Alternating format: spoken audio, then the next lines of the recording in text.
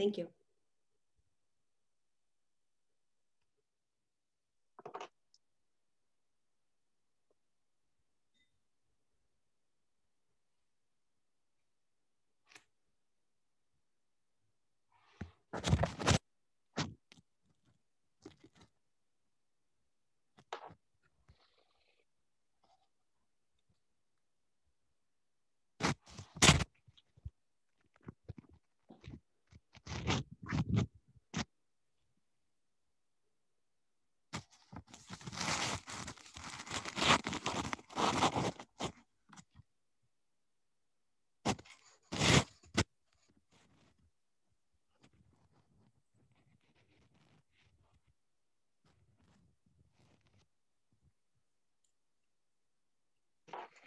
Right, I think we're gonna give it another minute to see people streaming. I think sometimes the sessions go over, so there's always that lag time.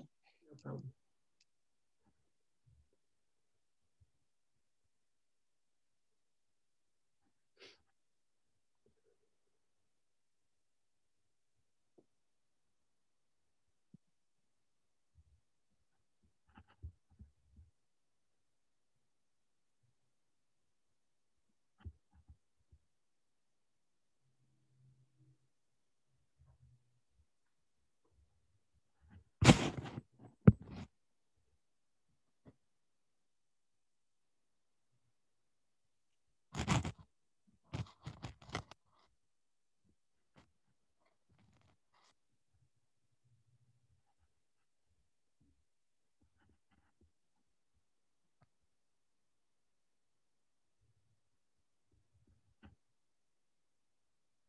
All right, why don't we get started and people will just come along as they come along, right?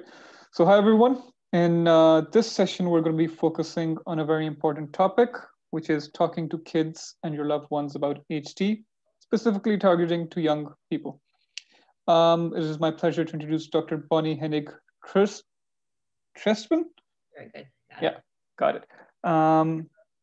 She is an author who has written multiple books about talking to kids with HD, and she's also the co-chair of the HDYO's research committee, a research committee that I myself am very fortunate to be a part of under the leadership of Dr. Bonnie. Right. Great. So this will be a question and answer panel. So please type in your questions as they come along. We're aiming to make it really interactive. You know, anything that comes to mind when it comes to framing the conversation around talking to young adults and children about HD. And as people are doing that, just to kind of give you an idea of where I am, because I like to hear where people who are presenting or people who are participating, where they're located. I am in the United States. I'm on the East Coast and considered south in a state called Virginia. And if you have a map and you find Washington, D.C., we're really just kind of below there. So I'm about 6 hours from Washington, D.C. So it is about 4:40 in the afternoon for me. So good afternoon to people, good evening, good morning for some, and hopefully we will have a conversation going. There's not going to be slides. This is really an hour just for you. All right, we already have questions. We can immediately just dive into it. Yeah, so the first question comes from Ashley, who asks, what would be your advice for talking to a large group of HD kids? Ashley, I think, does not have HD, but her family does or might have HD. Yeah, Ashley, that's a really good question. So I think that it's really important to recognize that that talking to children doesn't have to be something scary. That's something that we as adults kind of feel that this is something that would be worrisome or scary. And I think, when you're talking about a large group, I don't know if that's your family or if that's multiple families. I think starting with one family and making sure that all the kids in that family do have some information. I do talk to a lot of people who tell me that maybe that there's one kid who worries or that they're just going to tell the older children. And what happens then is that there's a burden that's placed on one or maybe a couple of the children that doesn't necessarily have to be that way. It really is a question of really just making sure that everyone has basic information. And of course, I work with families that have multiple children or young adults that have wide ranges in their ages. And I think that obviously a young child is going to get information differently than an older teen or a young adult. However, if you provide all of this information, just the basics of how to talk to them about, that we have Huntington's in this family, that can be really helpful. Also, just because we have an hour and so many questions, there's lots of resources that are out there. So a good take-home message for all of you is that you don't have to do this alone. Please do reach out, look on the HDYO website, reach out to us as well. You can certainly reach out to me no matter where you are in the globe, and I can walk you through some of these things. But I think it can be really helpful just to know that there are resources and you don't have to go this alone. So hopefully that answered that question. Cool. I think it's very important to start talking to kids. And as a follow-up question, when do you think is the best age? I think this is a question you might get pretty often, right? Yeah. So the question I usually get is, when is the right time, whether that's the age or what's going on in their lives. And you know what? Any time is the right time. Even after I do conferences and I talk to large amounts of people, people will inevitably come up to me and say, I did it wrong. I didn't tell them, I should have told them. And what I say to people is that you did the best job you could with the information you had at the time. Now that you went to a conference, even this is virtual conference, you can say to somebody, I got information about Huntington's disease, and I know it's really important for me to share with you. So it could really start as young as a child, just having that word HD or Huntington's so that it normalizes for them. So it really is one of those that you can get very caught up in saying, oh, my child worries, or they're starting to go to school or make friends, or they're starting with exams. It can go all the way up a lifetime where you can really make an excuse. So the best time is— Dr. Bonnie, sorry to interrupt you. Just a second. Could you talk a bit slower? There's some feedback that you're talking too quickly. Thank you. I appreciate that. I appreciate the feedback. So really, it's very important to know that now, any time is the right time. And you can certainly get that information, give that information to your loved one by just saying, I learned that it's really important for us to give this information to you, and that's what I want to do. So don't worry that you did something wrong. Just go with the information you have now. All right. I think we're going to wait till a couple more questions come in. But sort of really framing the conversation, how's the best way to approach it? What do you start off with? How do you initiate the conversation with a child who oftentimes have limited understanding about what HD really is? Right. And that's the key, that because they have limited understanding, they don't really see this as something scary. So when you talk to a young child, to be able to say that mommy or daddy has an illness, it's called Huntington's disease. We call it HD. And we're going to keep you informed of what that is. You don't need to go into all the nitty gritties. You also don't want to have just one conversation. We heard lots of speakers talk about, including Jeff Carroll, say that he knew about HD, but then nobody talked about it. So you do this in multiple stages over a lot of time, then you can start having an open communication. So it really just has to be, that somebody has a disease. It's called Huntington's disease. It's a disease that's part of the brain. You can't really see it, but when you talk to a child, even a young child, they might be able to see the differences of what that person with HD has compared to maybe their friends' families or somebody else in their family who doesn't have Huntington's disease. So you really need to take it down to the easy, tiny little steps. I always tell people it's like feeding a baby. You use a little spoon and you give a little bit of food. Same thing with young children. You give a little bit of information, see if they can swallow that, and then come back to a conversation about it. Got it. I think speaking from personal experience, you're right that in terms of Dr. Carroll's experience as well, and in terms of my experience as well, nobody talked about it. So the first time I personally found out about HD was when I was 15, and it was actually a really funny story. So do you know about the TV series House MD? Yes. So that's one of the characters in it actually had Huntington's disease. Right. And comparing what I saw there to my own mom, that's how I actually found out about HD, what it is, and then sort of figure it out. Then when I approached my family members, is this what it is? And they confirmed it. So there's this real important thing that people, especially elder family members, try to protect children. Whereas sometimes, that's not the best way to go about things.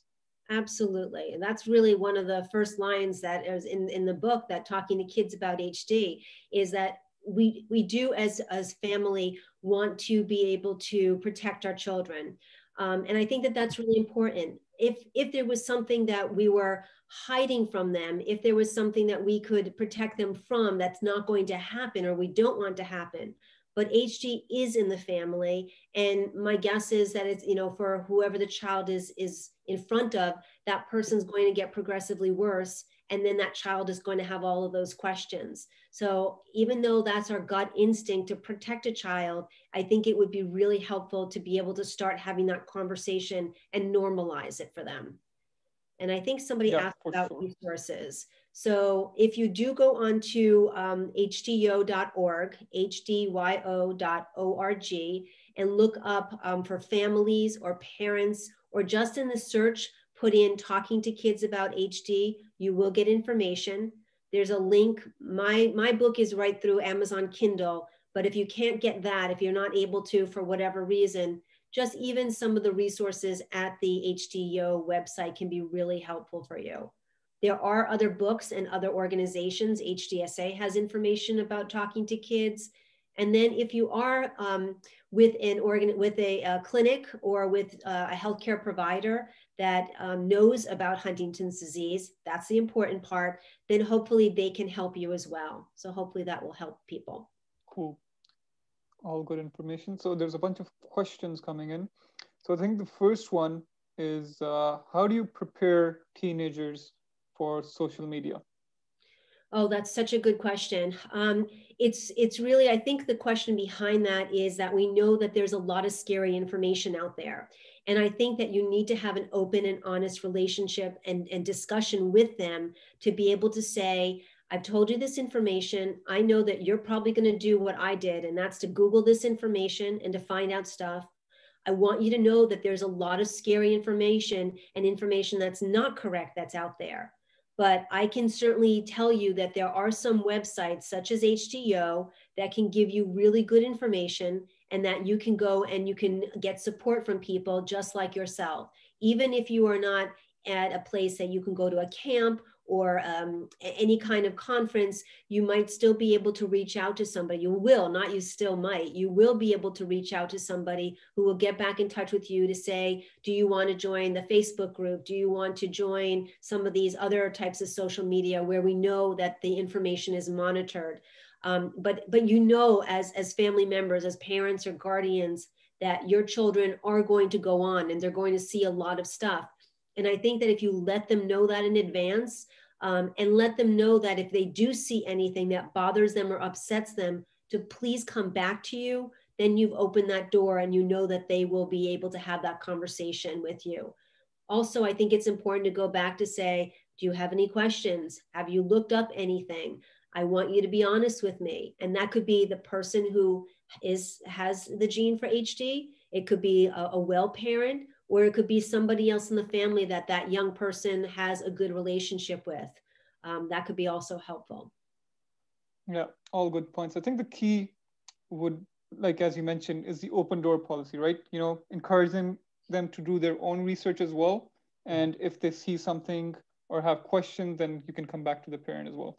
Right. I think social media in itself isn't really a bad thing, because it enables people to connect with a lot of people. And then you can sort of form that sense of community, because HD is a very isolating disease, I think, where you sometimes feel that you're all alone.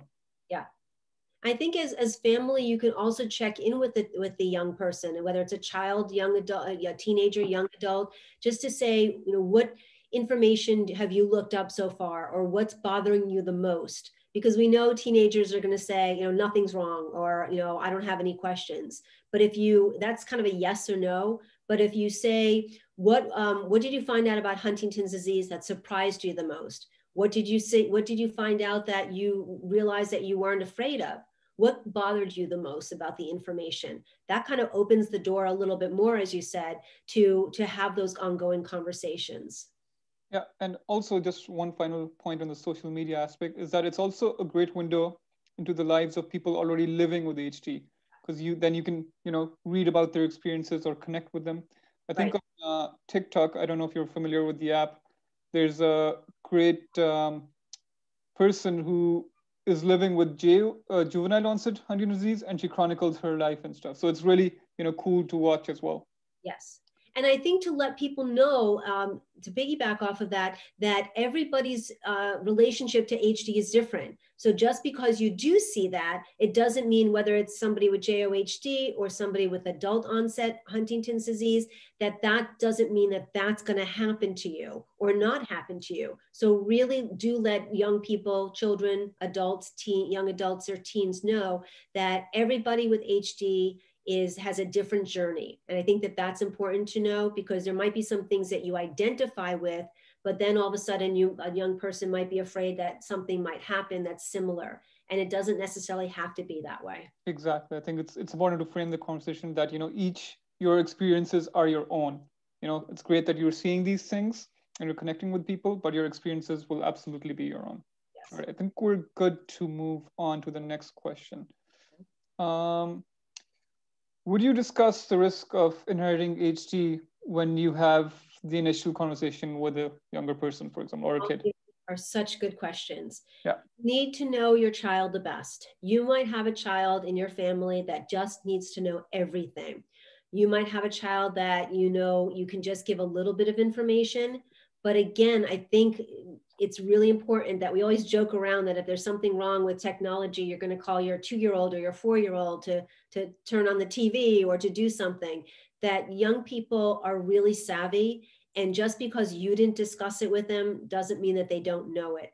I can certainly give you multiple examples of young people who have come into my office, and a family member is like, I'm so nervous, especially about the at-risk. And when we finally talk about that, all of a sudden the kids are like, yeah, I knew that. And the parents are like, oh my gosh, like, when did you find that out? Well, we found that out like last year or the year before, and it was never discussed. So I think it's important to know your child. There's nothing wrong with saying, I'm going to come back to all of this. And then to be able to say that in a way that makes sense, that, there is, if we're talking about non-binary, if we're talking about male and female, so if somebody's non-binary, I do apologize, but just in terms of male or female, if we want to use that you have is a 50% chance of being born male or female. Now I know that there are exceptions, so I apologize again. But if you want to be able to say that it's like tossing a coin, that inheritance is like tossing a coin, that you don't know if it's going to land on head or tails. I don't know if you're going to be a boy or a girl. Obviously, there's different genes, but we're just trying to make analogies that a child can understand, that you can have a family with 4 boys. You can have a family with 2 boys and 2 girls. You can have a family that has 3 and 1, that we just don't know what's going to happen, what chance is going to give us. So I think that it is important to eventually have that conversation, but you can do that in little stages. However, please do know that most of the time your young person is going on to some type of technology and Googling and finding out about Huntington's disease. And that is what comes up. Yeah, I think HDYO has a very good resource for kids, especially. I don't know if you know it, HDYO Land, yes, which can sort of frame the conversation, and parents can sort of go through that journey with them. Yeah. Yeah. All right. I don't know if Peter, that answers your question, but if you have more, let us know. There's another question. Do you think when you first talk to kids about HD in general, should it be sugar-coated, or do you just, recommend keeping it real? Yeah. Well, I mean, it depends on your definition of all those things. Do I think it will be sugar-coated do I think it should be sugar-coated in terms of, don't worry, you'll never get this? No, because that to me is a lie. Unless there's PGD or IVF, that that this child is not going to get that, or if that child has a parent, but that child themselves is not at risk, whether they are adopted, whatever the situation is.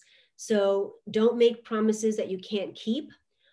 Don't say, I'm never going to, put dad in a nursing home, or I'm never going to do this, or I'm never going to do that, because you just don't know what the future is going to hold. So do I think that you need to sit down and say, this is an awful, awful, disease?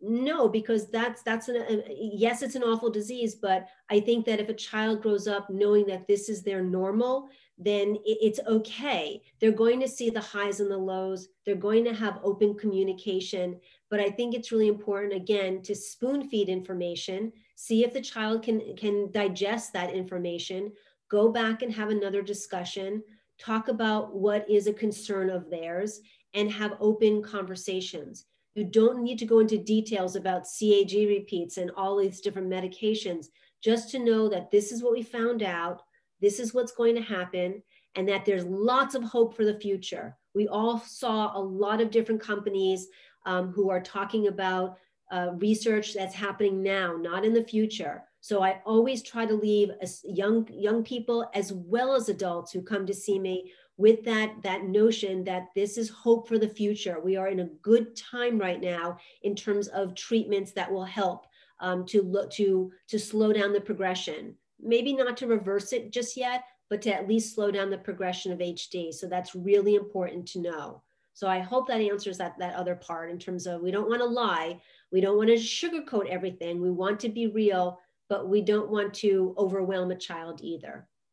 Yeah, I think it's important what you mentioned, that it has to be incremental, right? With age, probably. Because Yes. as their worldview increases, so does their understanding of the world around them and their ability to cope with that information. Right. And we don't want to make that a rule of thumb, because sometimes there's a 6-year-old that I will talk to who you just sit down and it's like they're an old soul. They get it, they understand. Usually it's because it's open communication in the family. And then I sit down with some teenagers and they don't have a clue because it hasn't been discussed in the family, or that's just the way that they operate. So I think that age, like you said, is important, but also knowing your child. Now, when you know your child and say, oh, my child is anxious, I can't discuss this, I don't think that that's sort of your get out of jail free card, that you shouldn't discuss it. I think you need to discuss it in a way that is positive, that feels very hopeful for this child. Because if that child's a worrier anyway, they're worrying anyway. So I think that it's really important to have an open discussion with them. Got it. I think we have another question. Just a question about, what are your books about and where can we look them up? So I've had some publications. The one book I think that Mustafa was talking about is called Talking to Kids About Huntington's Disease. I don't think I have a copy. It's not in hard copy anymore. It's just digital, meaning that you would go onto a platform like Amazon Kindle and be able to read the book. It's a short, easy to read book. Again, if you don't have access to that, and if you forget, it is through HDYO. You can go on and there's a link directly to Amazon. But I think that, again, there are free resources that you can go onto HDYO and just look around the site. Look, it says for parents, even though everyone might not be a parent. That's okay. It's just a term that we're using. You could be a caregiver. You could be an aunt or uncle. You could be a friend. But if you look around, you will find resources of talking to kids. My book is called Talking to Kids About HD. All right, I think we have a great question, another one. If a family is trying to keep their HD status private, for example, for insurance or employment reasons or discrimination reasons even, but want to be open with their kids about this, is there any advice on what age kids can understand or be discerning about privacy? Yes, and that's a great question. And please know that all of these questions are questions that I have been asked for over the 2 decades that I have been doing this, 20 years. So that means that you're not alone. It's a great question. The hope would be that if you could talk to your children to say, it's really important that we have this open communication, but sometimes people will they won't understand this information, or you explain discrimination. You can do that in lots of different ways.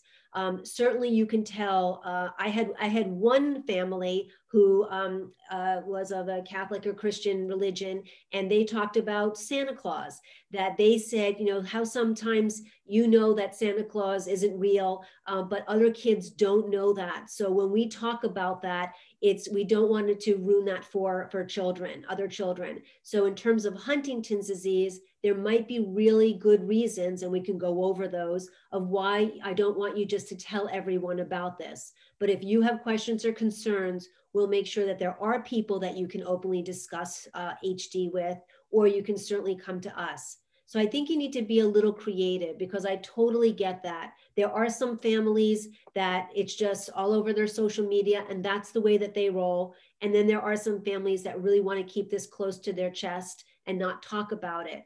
But I would encourage people to really sit down and explain that to young people. Because we do want to make sure that they are connected with somebody that they can reach out to and not feel that it's only their burden. The same issue comes up when there's large families and their cousins who are all talking to each other, and there might be one family member who says, we openly discuss this, and then first cousins say, we never discuss this. These are conversations that really need to happen, to say, hey, we talk about this in our family. I can't say that my children aren't going to talk to your children. I can ask them, but that might be something that you want to have a conversation with family ahead of time to say, this is how we do this. Yeah, for sure. I think that it also goes back to, about one's HD experiences being their own, right? For some people, that's easier to talk about, where they're just naturally inclined to share example, but for others that might hurt them, for example. Absolutely. Talking about these things. And I see that somebody also did something. I do have like the chat open. I don't see the questions and answers, but somebody was asking about HD professionals, social workers. And I think that that's really a great idea. Now, I think I have a caveat that I want you to think about as well. I think that was from Leslie. So it could be very scary, maybe not to you. And I don't know, if this is your children or somebody else's children, or if you're an adult. It could be very scary for a child to go into a place that they don't know why they're going there. So I always suggest that you at least give a child information that, I have this thing that's called Huntington's disease. It's a brain disease. I'm okay right now, but there's going to be a lot of doctors and nurses and social workers and psychologists and people who I'm going to be working with. And I want you at least to meet them. A lot of times in my clinic, what I do is sometimes have a child just come in to meet me, not to be interrogated, meaning not that I'm going to ask them a whole bunch of questions, but just to get to know who I am. So I take some crayons and I sit on the floor and we draw pictures. And that's it, so that they know when they come back to see Dr. Bani and talk about Huntington's disease, that we're going to sit and we might draw, or we might play with Play-Doh, or we might do something that's fun. But that I'm a safe person that they can talk to. So I really do suggest that if you do want to bring them in, maybe it's at the end of one of your visits that you're sitting in a waiting area when we go back into clinics, and that they can just say hello to the HD professional for the first time, and then say, remember when you met this person? We're going to go in and we're going to talk to them about Huntington's disease. And again, please do know that there are plenty of resources like HDYO Land through HDYO that can really help to just break the ice that way. Got it. There's one other question. It's absolutely not out of the matter of this conference, Marina, but how do you explain the school and classmates of a child that she may have HD? Okay, so say that again. Are you saying that the child might have like juvenile onset, or is it the Yeah, and they're wondering how you would explain that to a school or classmates. Yeah, really also a good question. And I think I give you a lot of credit to be able to say, I think it's important to bring in that part of the child's life. So let me start as if we're not talking about juvenile first, because I think that might help to set the stage. So, and as we know that when there is a child or a juvenile onset, whether they know the parent or not, there was another parent who had Huntington's disease. So if there's a situation where there's a parent with Huntington's disease who has symptoms first, maybe, to be able to first explain to the teacher, even if you don't want to use the term Huntington's disease, that there is a neurological problem. Dr. Bani, just a quick interruption again. So they're requesting you to please talk slower again, because they're trying to translate for another community. Okay, thank you so much. Again. I appreciate that. It's something I'm working on very hard. I get really passionate about this. So, yeah, for sure. Yeah, but it's great that we have people in Latin America who are listening in. Yes, thank you. I think that it's really important to be able to bring the community, the child's community in, which also includes the school. So being able to say to an administrator, meaning a principal or somebody in a school, that we need to let people in the school system know that there's somebody who has a brain disease in the family, and that will impact a child. And that's going to, there might be things going on at home that are upsetting. So we need to at least let them know. In terms of juvenile onset of Huntington's disease or pediatric Huntington's disease, again, I think it would be really important to be able to provide information to the school system. Now, in America, we have school social workers or psychologists who will work to advocate, meaning that they will work to not protect the child, but to be able to explain to the school system what's going on with the child. So in that situation, it would really be important to bring in some professionals to talk to the school to say, this is what's going on, this is where the child might need some help, and this is where where you can explain Huntington's disease to other people in the school system. Now, when it comes to their classmates, that's also something different, and something that if you are open about all of this, the child can be part of. Way back when I started, I was asked to give a talk about Huntington's disease for a young woman who was at risk, and she was a senior in high school, and she did not tell people about Huntington's disease, but for her final project, she wanted to. And I was brought in, and I talked to the whole school, the whole senior class about Huntington's disease. And she stood up and she said, I'm at risk for this disease. So it was really a great way that she was able to get support. So I think that this, again, reaching out to your community to say, how can we help? What information is important for that young person to be able to be successful in school? Those are all things that I think could be really helpful, even at the very beginning of finding out about Huntington's disease in the family. All right. Yeah, so the next question I think is pretty similar to my own experience. So the question is, can we also touch on kids talking to their friends? For example, maybe when their mom is lifting them up from school and showing symptoms, which is funny because this is exactly what happened to me, where I didn't know how to tell my friends about this, because whenever my mom used to come to pick me up from school, I would try to get out as quickly as possible. As a child, you can, because you don't know exactly what's going on, it's a degenerative brain condition, but you just wish things were normal. So you sort of tend to feel embarrassed, especially in front of friends. So I think that aspect is important to consider as well. Yeah, I think absolutely that it's really important that we acknowledge how young people are feeling. And to tell you the truth, how young people are feeling can be really similar to how adults are feeling in the family, but they just don't talk about it. That another adult might feel embarrassed as well. But we've had so many kids who have said, I was picked on or bullied. Even in this conference, we've heard people say that because they said, oh, your dad's always drunk, or you can't go over to the person's house because the person with HD might explode, might have a tantrum or might be inappropriate. So I think that, again, to know that you're not alone, to let that child know that they're not alone and that they can be with other people and really have a chance to talk to other people who feel the same way, because that's real. And I think that if they feel like all of a sudden there's somebody who understands and you don't have to explain Huntington's disease to them, that those are all going to be things that are really, really helpful to that young child.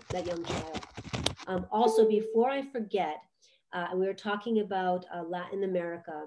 2018, I believe, I was asked to do a talk in Puerto Rico on talking to kids about HD. There was a translator at the time who I was having a lot of difficulty with all of the speakers translating in real time. So at lunchtime, for some reason, I was able to take some time and translate my talking to kids about HD using Google Translate, which I'm like thumbs up, into Spanish. So if that person who is translating would like to reach out to me, it's Dr. Bonnie, DRBONNIE at HDYO.org. Mustafa, if you want to put that typing down, yeah. Please do. Reach out to me. I'm happy to give you my slides. Obviously, my talk, I don't have it recorded and my talk is in English, but just to have the slides might be a huge help for you. I do not believe that the talk was recorded, and if it was the translator had difficulty. But I think the audience really appreciated being able to see slides in Spanish. And from what I understand, it was pretty close. So please do reach out to me and I will offer those to you. Yeah, so in that sense, this session is being recorded. And I think in a couple of weeks, it'll be up on YouTube where people can use, again, Google Translate and the wonders of technology to auto-translate or auto-caption. So at least they'll have subtitles in their own language. And it looks like that this person was from Venezuela. So that might be something that we can work with Factor H to see if there's a way to translate my talk so that some kind of video. So let's talk. Please reach out to me and remind me who you are when you contact me. Yeah, for sure. So as we wait for more questions to come in, this is like fantastic to hear about and talk about in general. Why don't we next talk about how having an HD affected parent can affect the relationship with the other parent? Yeah, I think as a child, for example. And then we heard from some young people about that feeling that all of a sudden you're a caregiver. And I think it is really important to, as a what I call well parent, again, the person with HD does not have to, or the person with a gene does not even have to be symptomatic, and things can change in terms of relationships. So I think that it's really important to have an open relationship with, again, what I call the well parent. Again, it does not have to be a mother or a father. Parent, I'm using very loosely. That to be able to say, if that young person is called on for caregiving, that is a huge burden. Now, I realize that there are some families that don't have any other options, that they really need that person to step up and help. But I think that there are a lot of organizations that do focus on young carers and will tell you that that child needs respite, that that child needs a place that they can just be a child. They might actually say to you, oh, no, I don't want to go out with my friends or do this. I want to help. That's an issue as well, because they all of a sudden become what we call parentified, that they become a parent. And it is really important for children to be children and to let them know that you will have an open, honest conversation with them about anything that's going on. You don't need to give details, but overall, and that it is important for them to take time for themselves and to be a kid. So I think that's really important when a lot of times families, especially females, unfortunately, globally, are called on to be caregivers. Not that males don't or non-binary people don't, but I think it's really important to know that that's a role that a lot of young women are forced, and I use that term lightly, forced to be part of. So I think it's really important in terms of being able to say to a child, I get it, and I will ask for your help, but I need you also to focus on your school, which I know is hard when there's other stressors, but let's get you the help that you need so you can talk to people, become educated about HD, and get some support. So I'm really glad that you brought that up. Yeah, for sure. For example, I was just speaking from personal experience because I was in that situation, right? Where suddenly the caregiving responsibilities were sort of thrust on me, where I had no idea what I was doing most of the time. And I'm glad you brought up the role of women, because what ended up happening is like, I didn't want anything to do with it. So I ended up shirking most of my responsibilities. So it ultimately fell on my younger sister, who was about a couple of years younger than me. So that's it's important to note that as well. Yeah. And sometimes just asking for help, which is such a hard thing to do, but just knowing that there could be some help out there is the first step to be able to say, is there a healthcare provider? Can we talk about what is needed in the home? I know it's hard to do. I know it can be scary to have other people in, but you really have to think about the long run. The same thing with talking to kids or talking to each other about HD. You need to think about what will happen later on. I have to tell you that in the 20 years I have been doing this, I have never had a young person, child, or teen come up to me and say, I wish my family never told me about HD. And I need you to know that that's the takeaway message here, that no child has ever said to me, I mean, they have said, I wish I didn't have HD in my family. I wish we could cure this. Absolutely, we all do. But I think that it's really important to know that even children who are worried or who have other health issues going on, that nobody has ever said, I wish nobody told me about this. Oh yeah, for sure. I think most of the young people I've talked to, I think the feedback is, I wish I had known earlier than when my family decided to tell me. Yeah, earlier, more information. We heard from Jeff Carroll that just because you said HD doesn't mean your job is done. You really need to go back and make sure that that child is getting their needs met. And again, that's hard because it might be you who has that gene or the symptoms or the well person in the house. So again, know that there is a community here that you're part of now that, that will offer some help and make sure that that child stays connected. But it can be up to you to make those steps happen and to continually go back to say, let's check in, let's see what's happening. Also, and I don't know if there's more questions, but just to be able to know that not every child is going to sit down and have an open conversation. That is okay. Especially teenagers are going to maybe shut down. But if you can say, I'm here and I'm happy to have these conversations. And if you say as the adult, I know that a lot of times you might not want to feel like you might feel like you're overburdening me. You might feel like you are coming to me for everything and you don't want to do that. But I have to let you know that I'd rather we have an open conversation than you worrying and me worrying about you and us not talking. So I think it's really important that we have open communication, even when there are tough decisions and tough conversations, so that we can go through this together. I'm hoping that people will hear that. Yeah, for sure. I think we have a question, but before we get to it, since we have loads of time, I think what's important to also recognize is the sibling aspect of it as well. For example, when I was told about HT, all us, I have 3 sisters, so all 4 of us were sat down together and told. So what do you think about that? How do you recommend talking to each person individually or doing it together for all siblings? Because my youngest sister was, I think, 9 at the time, and I was, 14? So, there's different stages of life, and that can affect how differently we process things, especially as children. Right, and we touched upon that at the very beginning, but I think it's worth really going into in detail that when you talk to children separately, even at the very beginning, then each child doesn't know what the other one has been told. And a couple things can happen. Either that child's going to say, I'm not allowed to, or we don't discuss this, and that's a burden, or they're going to run to each other, especially if they're close, or maybe if they're not, and start talking amongst themselves. So I really think that we come down to the most, what we call a common denominator, the most basic information to sit everyone down and to say, I need you all to know that this is what's going on.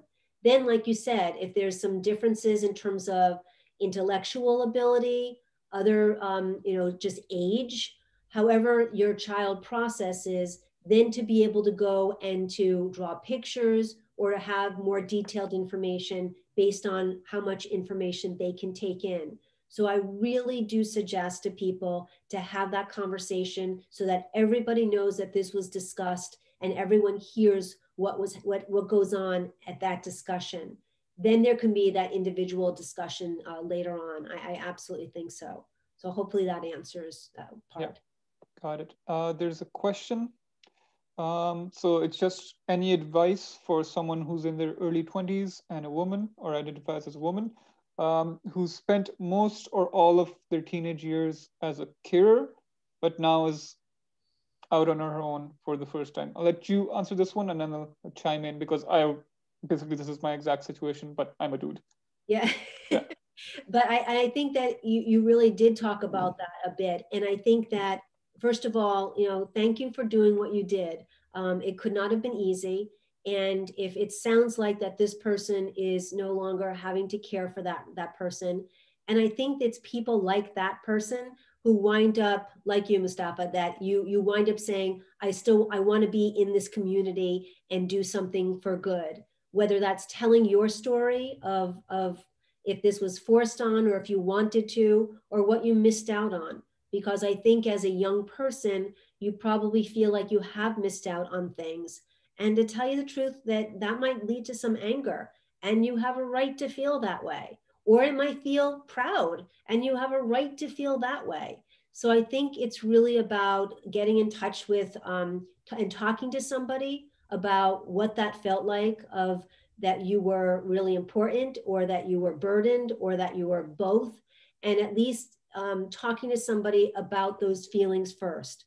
Then going back and saying, what did I miss? What could I have been part of? And do I need to find, more friends? HDYO is a good place to do that as well. Do I need to, is there something that I really wanted to do when I was younger and I didn't? Am I able to do that now?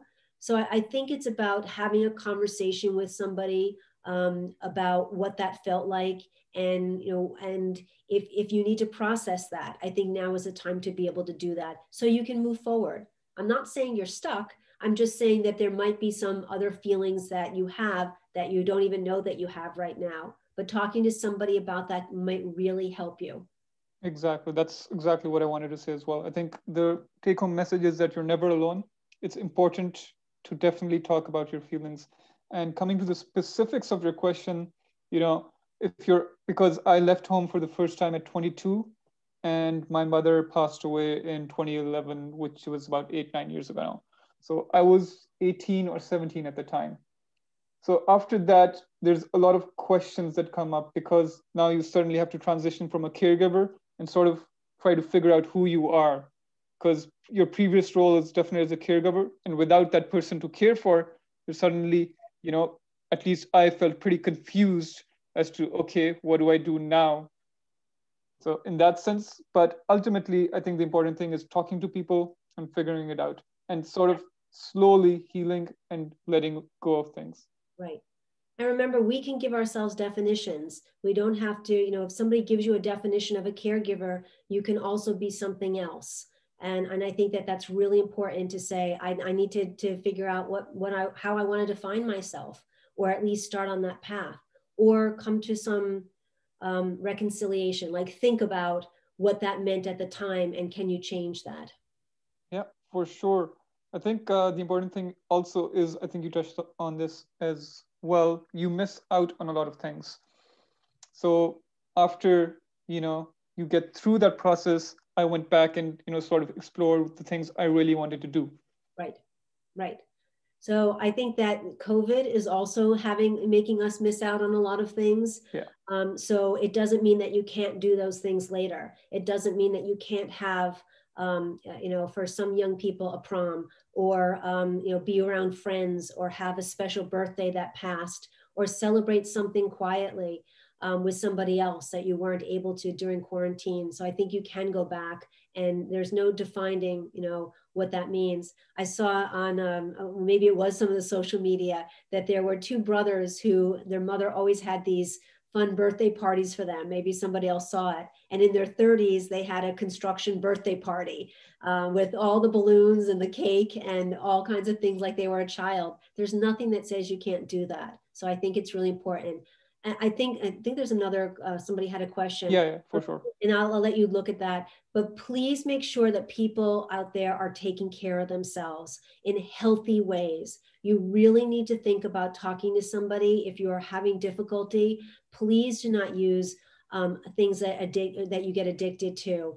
drugs, food, alcohol, buying things, sex. There's lots of things that are that can be done in a healthy way, and there are things that are unhealthy. And I think it's really important to know that that there are people out there who are willing to help you, and that you need to think of good coping ways to deal with things. So please know Exactly. that Yeah, that's I think there's a that's an issue.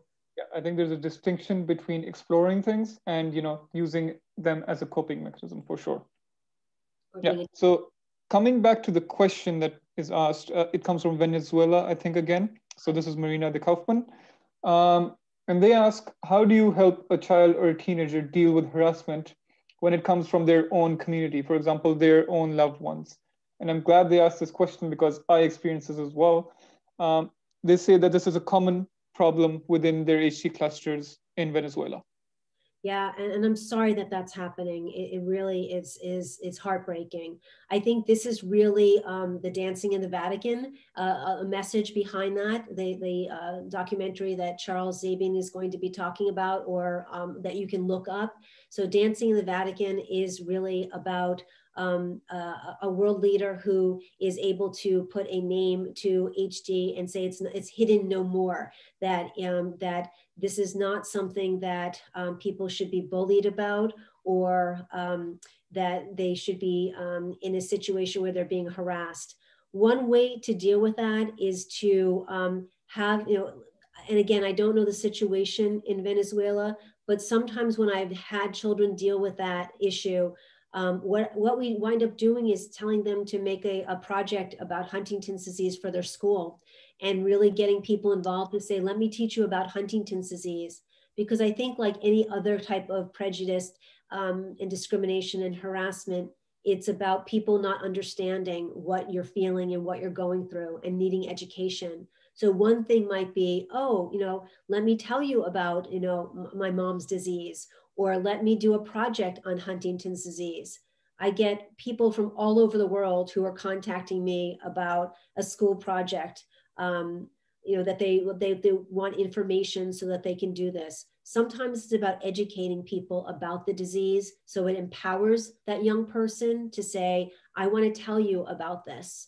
That might be one way. Certainly, I know going to the school or going to somebody you think you trust and then not having that person understand or make fun of the child or the family member, it can be really, it's real. I know it's out there, but first of all, knowing again, you're not alone. You have a whole community of people who understand what Huntington's disease is, so that you don't have to explain that.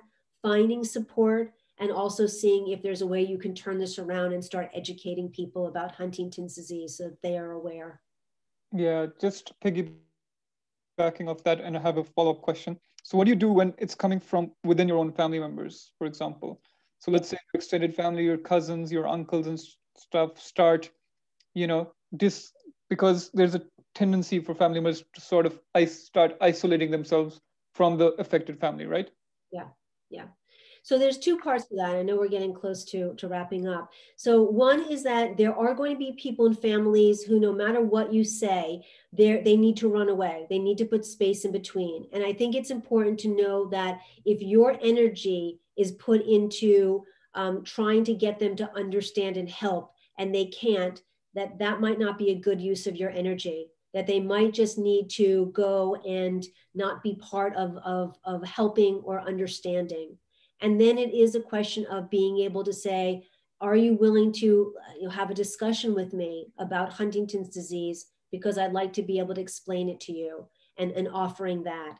So again, really important that if you're waiting for the family or somebody to wake up and help, that's what I call magical thinking, and it might not help. You can ask, and you can be direct about that. Or you can say, again, this is hurtful behavior. It really hurts my feelings. And I'd like you to at least understand a little bit more about Huntington's disease, because it's real. At least it's something that will try to help empower you. It might not be 100%. And if so, then it might just be not having ongoing conversations with that person about Huntington's disease anymore. Yeah, for sure. I think the biggest barrier is the education and the awareness. So I think the aim is to educate and make your family members and your friends and your general society be aware of what HD is. And that way there's, less of the stigma surrounding it. Yeah. Yeah. All right. I think we still have about 5 minutes to go. So let's start wrapping up. So do you want to just summarize what the best way to approach talking to a kid is? And then we'll see if there are any final questions, and then we can end. And again, people can reach out to me. The email is there. I think the first thing that people need to do is to look at their own feelings about HD. How was it discussed with them? What are your feelings about that? You might not even realize that you feel resentful or grateful or any of these things. So I think it's important for you yourself to talk to somebody. Then you can talk to a child and educate them. I know that it's scary, but it's scary for us. Fears are learned for children. When we are afraid of something, it's because someone taught us to be afraid. The children that do grow up in the families that it is open usually do cope better. Can't tell you 100% of the time, but usually they do. So I think a good take-home message is, number one, you did not do anything wrong if you haven't discussed this, but now you have a platform where you can say, I feel empowered, I can do this. Look for the resources, look for a community, talk to your healthcare providers if somebody is knowledgeable about Huntington's disease, and please reach out to us. That's why HDYO was created. We want to grow healthy children and healthy families, and you can do that. There's a lot of families that cope really well and walk with this disease, and you can strive to be one of them, and we can try to help you to do that. All right, for sure. Let's just wait a minute to see if there are any final questions. Yeah, it's great that people from all over the world are joining us in this Congress. It really, shows the worldwide impact of HD in the first place. And, it's also that most of the problems that we have are pretty common. Yeah, absolutely. The first time I was asked to speak internationally, I just was like, I don't understand. The issues are going to be different. And I gave a talk in Manchester, England years ago, and people from all over the world came up and said, those examples were the examples that I can give you as well. So it was really very amazing how common a lot of these issues are. Everything that was brought up today has been something I have heard from people from all over the world. And I think that just to have that united feeling that these are issues that go on for so many people can help to normalize this as well. Yeah, for sure. I think a couple of the questions were really specific to my situation as well. And, it all comes back to across continents that we're really experiencing some of the same things. And the important takeaway message is that you are never alone. Absolutely. I'm getting a lot of comments, and I really appreciate the feedback.